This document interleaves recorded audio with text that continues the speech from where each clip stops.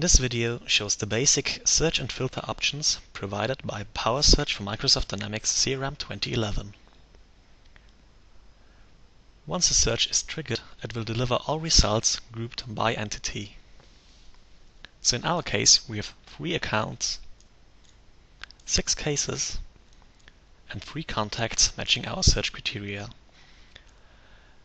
Each of those groups is provided with an additional Add Filter option. Therefore, it is possible to apply additional filters on the results, as for example, the main phone number. Once we found what we're searching for, we can open the record directly from within the PowerSearch result window. Next to this, it is possible to apply filters on specific CRM attributes. In our example, we want to search for a company with a specific main phone number.